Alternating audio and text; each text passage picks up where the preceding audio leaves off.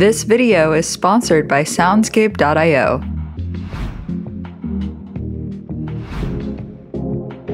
Hey, what's up everybody, and welcome back to Gal. Today I'm showing you 6 creative masking techniques inside of Premiere Pro, and I hope that they inspire some creativity in your next edit. So we're gonna start with some text animations with mask and some text reveals, and then we're gonna go into some screen reflections, sky replacements, color corrections with mask, and hiding identity. So before we jump in, a little bit about today's sponsor, Soundscape.io. It's a boutique music licensing service with authentic music for video. The best way to search their library is to select genre or mood. However, if you're not sure what genre of music you want, there is a new business genre that curates music that works great in company videos. Also, you can search by curated playlist. There's a new background music for YouTube section that focuses on playlists that work nicely in videos with dialogue, so the music doesn't interfere with what is being said. And right now, Soundscape is offering you an exclusive unlimited music deal, giving you 25% off any plan. And the best part of this discount is that it's not just for the first month like other deals.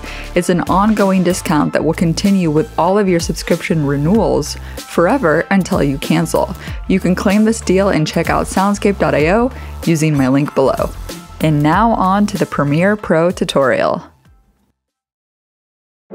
First, let's design a creative yet simple text animation with a mask. First, let's type out text. I'll type out hello. Then choose your preferred font and size and color. And then you can use the Essential Graphic Panel's alignment buttons here to align the text in the center of the screen. Now you can use the rectangle shape tool to draw a line shape underneath the text. You can also use the horizontal alignment button to make sure the line is centered. Let's also rename the shape to line. Now it's time to create the mask and animate using the effect controls on the left. Underneath the shape line layer here, click on the rectangular mask tool. Then from the program monitor, just resize it to fit the entire line inside. Now go to the point where you want the line to appear in the animation. Then click the stopwatch next to mask path to set a keyframe and begin the animation. Next, move the playhead to the beginning, and then select the mask, and from the program monitor, just move the mask to the left off screen. Now from point A to point B, the line is revealed from left to right. Next, let's animate the text to look like it's coming up from out of the line. To do that, go to the text hello layer and open it up. Here we are going to click on the rectangle mask again, and this time adjust the size of the rectangle so it covers the text, and the bottom of this mask intersects in the center of the line shape. Also, drop the feathering down to 0 on this mask just by typing in 0. And now we're going to keyframe the position of the text to go from down to up. Go to the point you want the text to be fully revealed and select the stopwatch icon next to position. Then move the playhead to the time you want the animation to begin, and move the vertical position down so the text disappears behind the mask. Now when we play it back, the line appears and then the text moves up from the line. To make the animation of the text coming up more smooth, you can select the keyframes and choose Ease In, and now it's more smooth. Let's do the same thing for the outro, but in the opposite direction. From the text, set a keyframe for when you want the outro animation to begin, then move the playhead to when you want the text to disappear, and then move the vertical position down until it's out of the frame.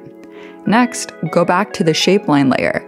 Set a keyframe for the moment you want the animation to begin. Then move the playhead to the point you want the line to disappear. Then select the mask, and from the program monitor, move the mask shape to the right. Now it animates in and out. Now on to the text reveal with a mask. Here I have a video of a boat moving from left to right. Let's say that as it moves, you want the text to be revealed. This can be used for opening title credits. So first let's type out some text. I'm going to type directed by, and I'll use a smaller font size and a thinner font face. And I'll rotate it slightly to be aligned with the boat. Then I'm going to type out another layer, Premiere Gal, and I'll make it a little bit bigger and in a bolder font face. Then I'm going to rotate it and place it so it's nicely in line with the boat's direction. And now we're going to change the duration of this text layer in the timeline to match the same duration as the boat video. Then move the playhead to the beginning of the timeline and let's select the text layer and go up to Effect Controls. Here, go to our opacity layer and we're going to use the pen tool to quickly draw a mask around the shape of the boat.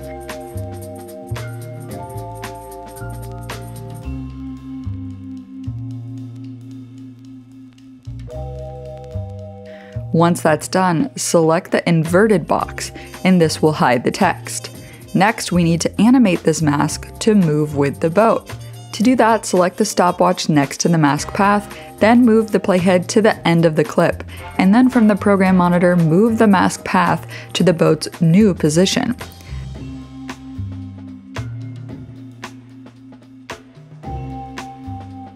Now when we play it back, you'll see that it's not perfect, so we're going to make some more minor adjustments. As you move the playhead and you see that it begins to have an error, select the mask path and move it to correct it, and it will make a new keyframe. So I'm going to quickly make some more corrections until it's done.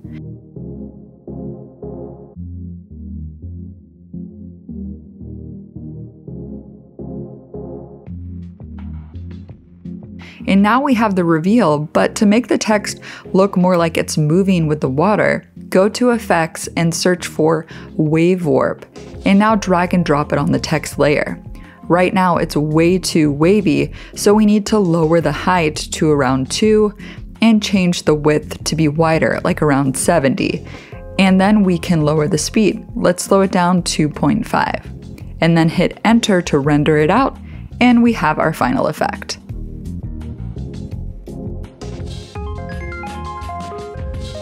Now we're on to the reflection mask. Here's a shot of a woman with glasses on. Now, if you're making a sci-fi film, it might be cool to add some cool coding reflection in the glasses. I'm going to place this video clip on top of the glasses clip in the timeline. Now let's go ahead and resize this clip and position it inside of the glasses. And also reduce the opacity to around 60% so it's more transparent and realistic. Now we need to make sure to scrub to the beginning of the clip, then underneath Effect Controls, underneath Opacity, I'm going to free draw a mask around the lens using the pen tool. Remember to click and hold to make a curved mask line.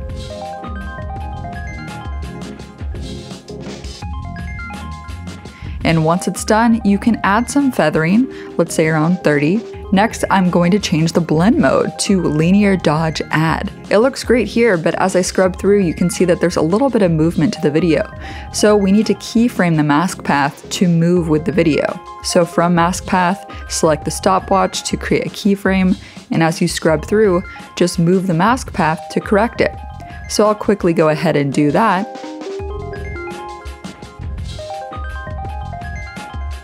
And here's our final result.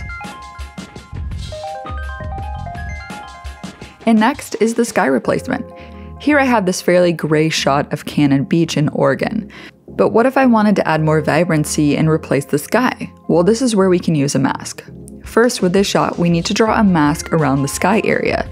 This part will take the most time, so it's important to take the time to draw an accurate mask as close to the edges as possible. I'm going to quickly fast forward through this as I draw the mask.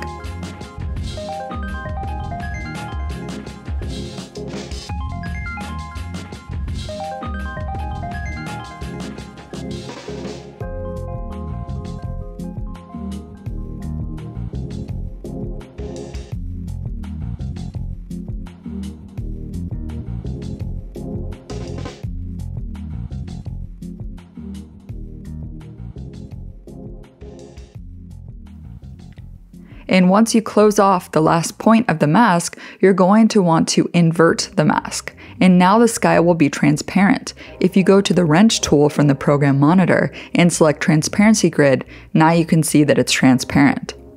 You can also adjust the feathering and mask expansion until the mask looks more realistic around the edges. Now let's move this layer to Video Layer 2 and place our replacement sky behind.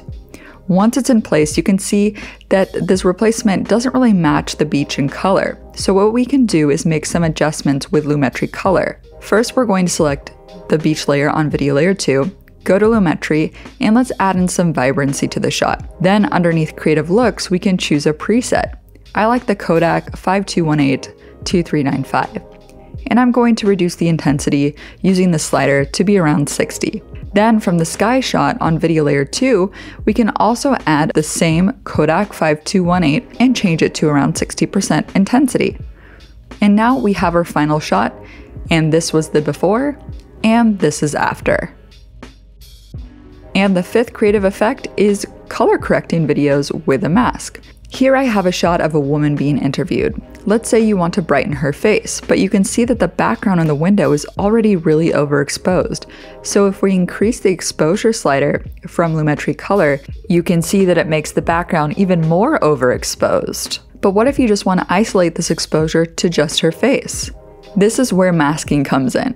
So keep the exposure up, and now from Effect Controls under Lumetri Color, we can quickly draw a mask around her face. And we can add some feathering. I'm going to choose around 40, and then instead of doing it manually frame by frame, we can press the play button so Premiere can track the mask to follow the movement of her head.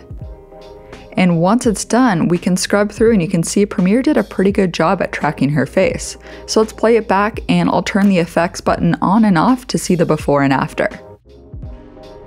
And lastly, hiding identity with a mask. Here we have this behind the scenes shot, but let's say this guy here didn't give permission to show his face. No problem, just go to Effects, search for Gaussian Blur, and apply it to the video. Then from Effect Controls, we're going to increase the blur up to 70%, but this is going to make the entire shot blurry. Instead, we need to isolate this just to the face. To do that, select the circular mask icon underneath Gaussian Blur. Then from the program monitor, you can change the size to be around his face. Once you're done, you can also play around to see if you need to expand the mask so it covers his face if he moves slightly, so that way you don't have to deal with any keyframing.